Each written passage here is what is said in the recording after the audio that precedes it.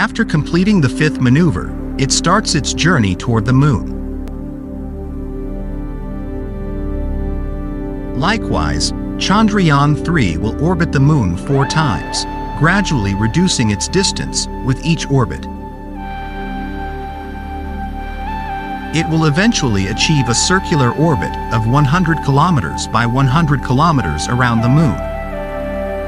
Upon reaching this point, the lander will separate from the propulsion module and adjust its orbit to approach as close as 30 kilometers to the lunar surface. Then, the lander will initiate soft landing procedures to safely land on the Moon's surface.